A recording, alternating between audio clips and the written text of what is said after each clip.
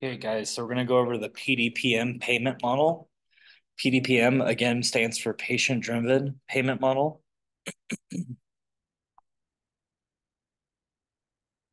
So the PDPM combined 25% limit of group and the concurrent therapy per discipline, at least 75% individually.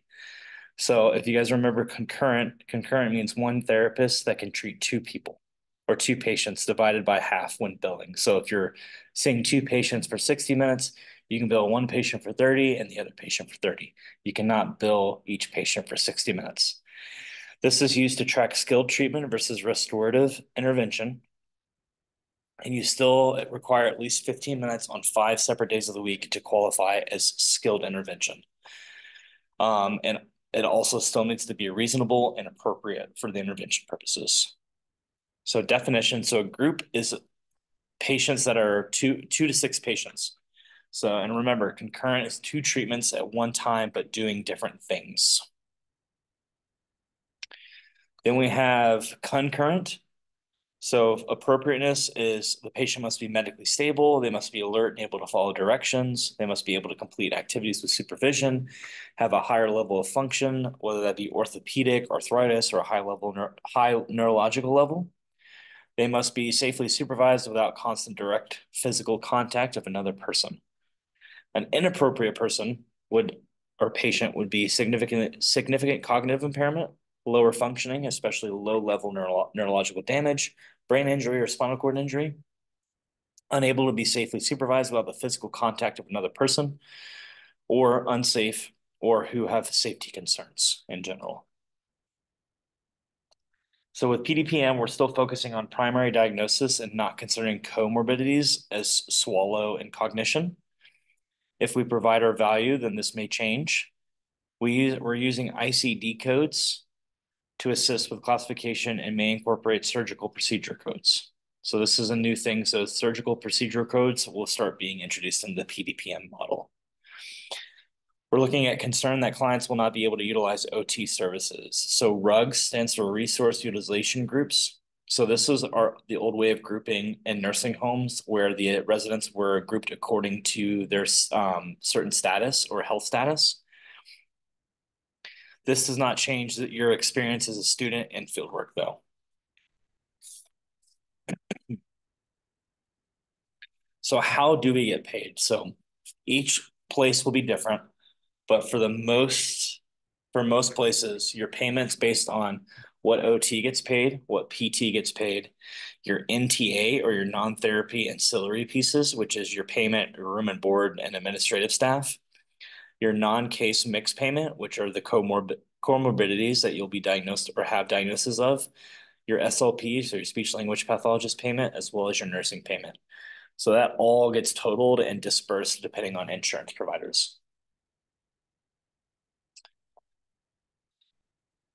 Then we have payment, which is the rate determined by the 5-day assessment. So remember, as far as the 5-day assessment, that will be completed by the OTR. Your 5-day assessment will essentially be the evaluation process when you get into your clinic or whichever area you guys are in. And this rate may change during the Medicare Part A stay by completing the optional interim payment assessment or the IPA. So PT and OT after day 20, the price drops 2% every 7 days.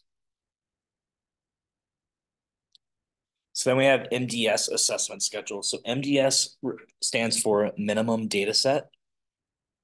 So you have your Medicare MDS assessment schedule type. So you have your 5-day scheduled PPS, which is prospective payment system assessment. Then you have your interim payment assessment and your PPS discharge assessment. So your 5-day scheduled PPS assessment is between day 1 and 8, all covered Part A days until Part A is discharged unless the interim payment assessment is completed. Your interim payment assessment, if completed, must be done no later than 14 days after the change in the resident's first tier classification criteria is identified. Then you have your ARD, which is your assessment reference data of the assessment through Part A discharge unless another IPA is completed. Then your PPS discharge assessment, your PPS discharge is equal to the end date of the most recent Medicare stay or end date in general. and there's no application in the Medicare payment days.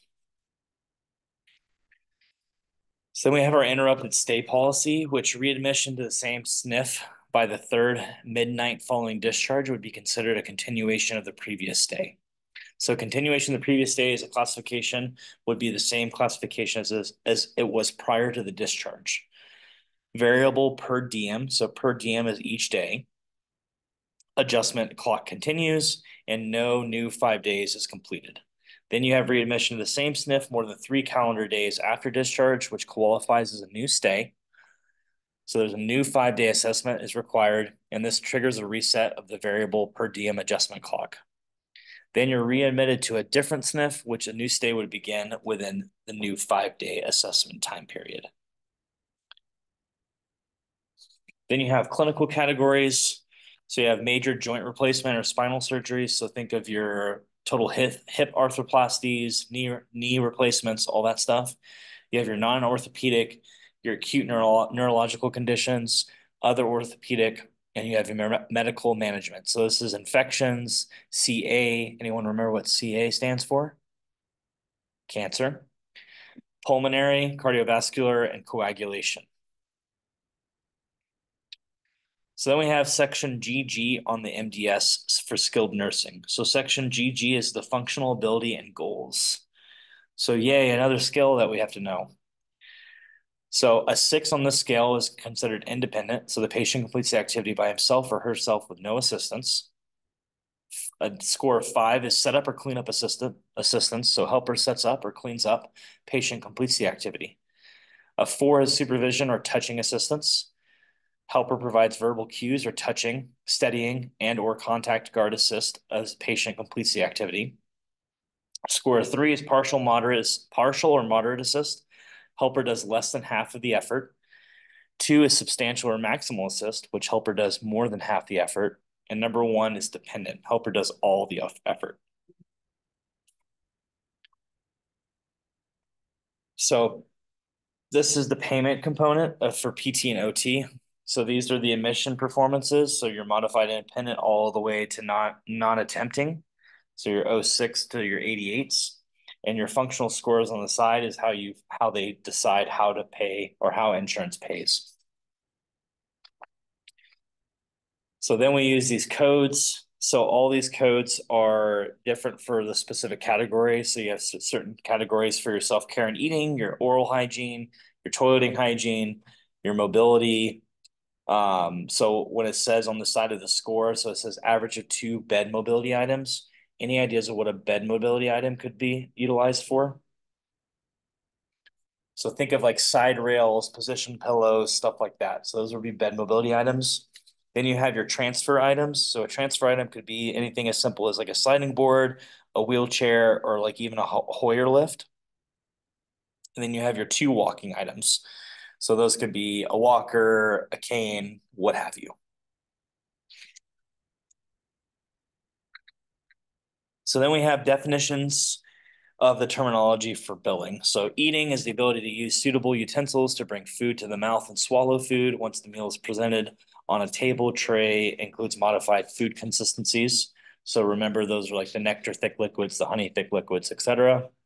Oral hygiene, the ability to use suitable items to clean teeth. So if you have dentures, the ability to remove and replace dentures from and to the mouth. Managing equipment for soaking and rinsing them. Then you have your toileting hygiene, which is the ability to maintain perennial hygiene, adjust clothes before and after using the toilet, commode, bedpan, or urinal, and managing an ostomy, including wiping the opening, but not managing the actual. Then you have sit to supine, which is the ability to move from sitting on the side of the bed to laying flat on the bed, supine to sitting on the side of the bed, so the ability to safely move from lying on the back to sitting on the side of the bed with feet flat on the floor and with no back support. Then you have sit to stand, which is the ability to safely come to a standing position from sitting in a chair or on the side of the bed. Chair to bed to chair transfer, the ability to safely transfer to and from a bed to a chair or a wheelchair. Toilet transfer is the ability to safely get on and off the toilet or commode. Walking 50 feet with 2 turns. So once standing, the ability to walk at least 50 feet and make 2 exact turns. Walking 150 feet. So once standing, the ability to walk at least 150 feet in a corridor or similar place. Wheel 50 with 2 turns. So once seated in its wheelchair or scooter, manual or motorized, you can wheel at least 50 feet and make 2 turns with that. Then you have your wheel 150 feet. So once seated in a wheelchair or scooter, either manual or motorized, you can wheel at least 150 feet in a corridor or similar space. Now the fun stuff with documentation. So need to emphasize the need for OT intervention. So this is the big important piece. Then we're using standardized assessments. We're using evidence-based interventions. And even though they do not cover cognition, we must document cognitive decline and behavioral changes. So how do we document cognition? We've kind of covered it a couple times in this class specifically. So think of your alert and oriented statuses. So that's kind of where we document cognition. And we're really looking at what does the patient need to go home? Do they need adaptive equipment, durable medical equipment? Like what do they need to set them up for success to be as independent as possible? How to make the transition to PDPM beneficial to the OT practitioners. So we're going to focus on contributing to the section GG with the AMDS coordinator. We're going to document the value of OT. So how OT intervention can prevent falls, how the OT intervention could maintain skin integrity, how grading and adapting will help the patient get home faster, and how to minimize risk of poor outcomes and embrace the likelihood of achieving people successfully get home. And then OT, we're valuing communication. So we're valuing the communication to clients so they understand the value of OT. We're important to the family and caregivers, the daily meetings. That's where we want to speak up and really advocate for our clients. The MDS coordinator, as well as faculty administration. And the value we really want to know and share the true value of occupational therapy, and the maintenance or restorative is less valuable. And that is the end of our PDPM PowerPoint. If you guys can review this before our next class on Monday, what I'll do is I'll have like a quick review and hopefully be able to clarify anything that you guys got confusing. Once again, this is just good stuff to know and to be cognizant of.